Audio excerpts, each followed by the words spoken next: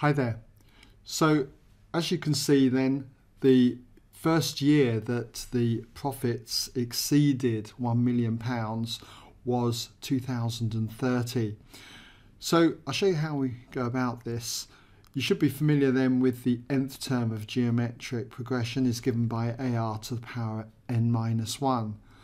And what I've done then is taken A, the first term, 275,000, multiplied it by the common ratio, 1.1, and then that's raised to the power n-1, and it's greater than 1 million.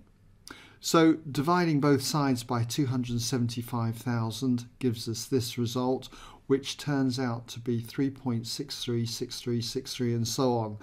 So I've written that as 3.63 recurring, as you can see. Then I take logs to both sides. I've taken logs to base 10 here to both sides. You can take it in any base you like, but 10 just seemed convenient at the time. And I've used the power rule for logs, brought the power n-1 out the front of this log. So then I divide both sides by the log of 1.1.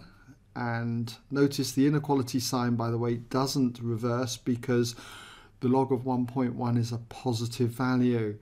Remember, the log of any number over 1 is always going to be positive. So then just simply add 1 to both sides and you get 14.545 and so on. And we're looking for the smallest integer that is greater than this, and that has to be 15. So the year is 2016 plus 15 take away 1. Got to be careful over this step as well to remember to take 1 off. You can see up here that, take for instance 2018, n would be 3, but if you take 1 off this, that's going to be 2, add it to 2016, you get 2018. So remember then to take 1 off.